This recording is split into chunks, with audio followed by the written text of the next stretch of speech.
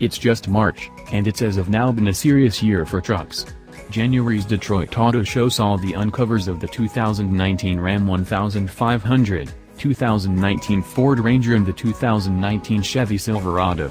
The Chicago Auto Show brought new forms of the Toyota Tacoma and Toyota Tundra TRD Pro. Today, we at long last got our first take a gander at the Silverado's twin, the 2019 GMC Sierra. The truck includes new styling, another diesel motor and, on the Sierra Denali, a carbon fiber bed. Similarly as with each new full estimate truck, the Sierra is bigger than the active model in relatively every measurement, however correct measurements haven't been uncovered. For reference, however, the Chevy Silverado's bed is 7 inches more extensive than previously. The new Sierra grille is more upright than previously and includes new C-molded lighting. The Denali gets LED headlights, tail lights and haze lights. Both SLT and Denali trims get exceptional 22-inch wheels.